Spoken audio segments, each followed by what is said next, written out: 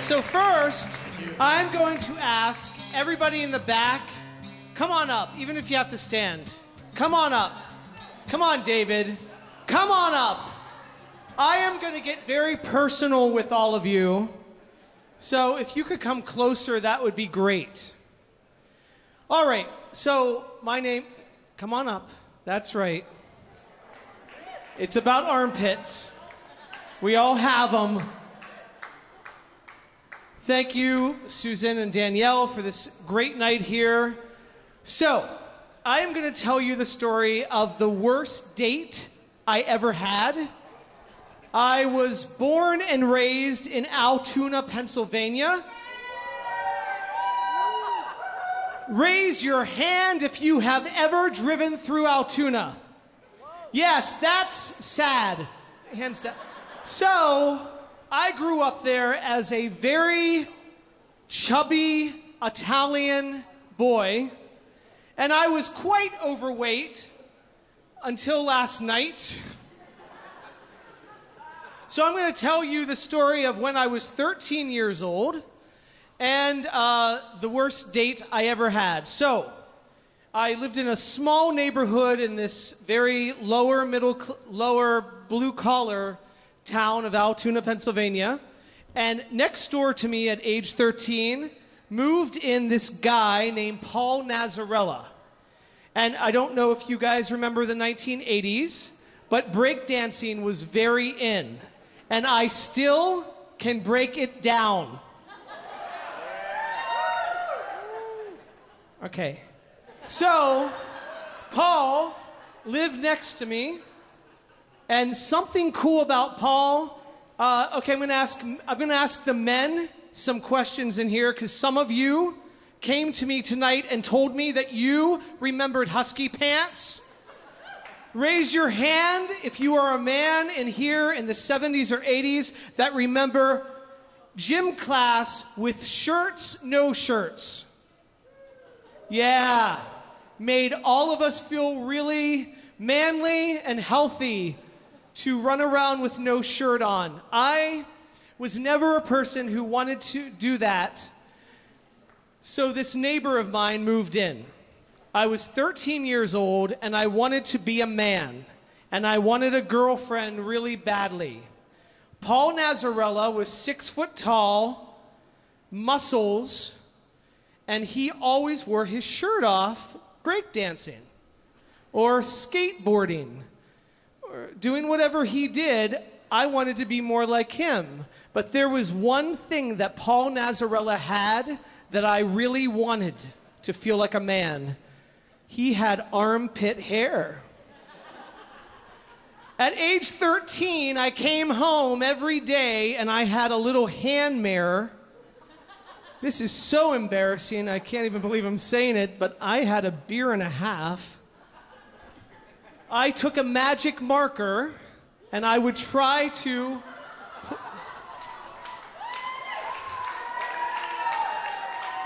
Oh, that means you tried it too. Okay. I did not expect this to go this way. So, the worst date I ever had, Paul said he would hook me up with a girl named Patty. Patty was visiting her grandfather in my neighborhood. Patty came to me one day and she said, I hear we're supposed to go on a date. Now, it was summertime. Dating would be like hanging out on the corner of the street in my neighborhood. So, this day, he set up a date for Patty and myself. Patty came to me, and she had a fishbowl. And in that fishbowl, she had a frog named Franklin. It was a hot day in Altoona, Pennsylvania. She said, I'm going to my aunt's house, Tommy, that's what they call me in Pennsylvania. Tommy, would you please babysit my frog? And I said, sure. And I set the frog on the picnic table.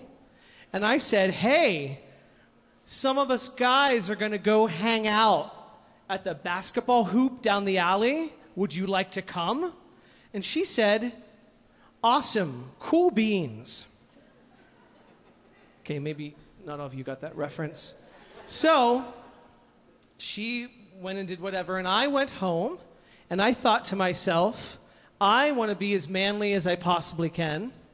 So my friend Paul came over, and of course he was in his shorts, and he had no shirt on with muscles.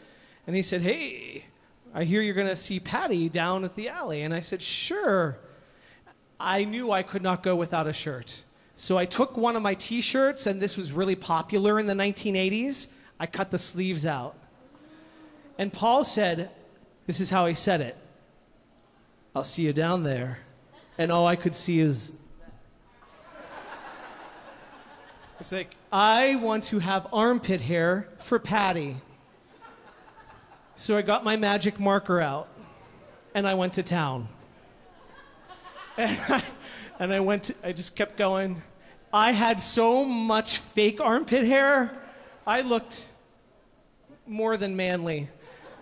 So then, he picked me up, we went down, and I'm feeling good. We get there to the corner where there's a basketball hoop. I don't play sports, but I thought, hey, I have armpit hair, I can play basketball. So we're there, I get close to her, and she looks at me and she says, I smell something. There's a really weird smell. And I'm like, what are you talking about? So I'm playing basketball, and it starts to sprinkle. My shirt is white. I am feeling so manly and so good. It is hot out, so I'm sweaty, and it's raining. And in the middle of this date, here I go to make a basket, which I don't make, and it starts to pour down rain. And before I know it, I look over and Patty's looking at me and she said, what's wrong with your armpits? Black started to run down the sides of my shirt. My armpit hair started to leak. I was so embarrassed that I ran down the street and I came across a guy named Jason Kolobov, who was my nemesis that year in school because he thought I was not manly enough.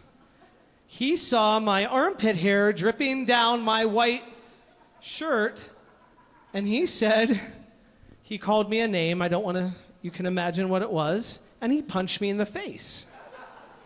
That's not that funny, Atticus. After he punched me in the face, I looked at him, and then I looked to the side, and Patty was there. And I thought, this is the time I can prove to Patty, no matter what my armpits look like, I'm a man. So I thought, I'm gonna go up to my house. Now watch what I'm about to do here. I'm gonna go up to my house, up the alley, and I'm gonna put on my roller skates, and then I'm gonna kick him in the... It's a family show. I'm gonna kick him there. So I said, I'm going to meet you right back here. And Patty looked at me like, oh my God, he's such a man. So I ran up to my house, put on my 5-pound roller skates, rolled, once again, just watch this, rolled down the alley. And as I'm rolling down the alley, I thought to myself, I have a plan. After I kick him in the, you know what, I'm going to just take off as fast as I can and get to my house. So after I come to the bottom of the alley, I'm there. I don't know how to hit anything. And I'm ready to punch him. He punches me in the side of the face. Patty's like, oh no! And I'm there, and I take my right leg, and right there, and Jason is down. I turn to go home. I can't make it up. It is the most non-manly moment of my life. Patty gets behind me and she starts to push. And I'm trying to get up the darn alley. I'm getting up there and she's pushing and she's like, it's okay. And I have my wet armpits and my black gray t-shirt, and I'm going as fast as I can. I finally get to my yard. We run into my yard. We go into my house. I'm embarrassed, but Patty looks at me and she says, "Thank you. Oh my goodness, thank you. That was so brave of you." And I said, "Thank you, Patty." So then I look out the curtain to make sure that guy is gone. He is. And I walk her out to my yard, and we sit on the picnic bench. And she looks at me and she said, I know I want to tell you the truth. This is actually the truth, which is a kind of a weird thing for a 13-year-old girl to say. She said, "I know that was not your real armpit hair, but I like you. Just the way," well, I'm not sure she said just the way you are. That sounds like a song, but she said, "I like you." I kissed her. It was the first time I used my, it's a family show, my tongue. When we were done, she pulled away. I'm here, Patty's here, Franklin's here, and she looks at me and she said, "Thank you so much for taking care of." Franklin was at the bottom of the bowl. Although it rained, it was like 90 degrees, and he fried on the top of his rock. She took the bowl. She said, "I never want to talk to you ever again." And she ran back to her grandparents' house. And I sat there and I cried. But my mom came out the door. She sat beside me. And she looked at me and she said, "Did you have a rough day?" No. So I said, "Yes, I did." And she scooted a little closer to me and she said, you might not grow your armpit hair or your pubic hair until you're 16. That doesn't make you not a man." And in that moment, I knew that I knew what manhood was. And since then, I did grow some. And that's the end of the story, so thank you.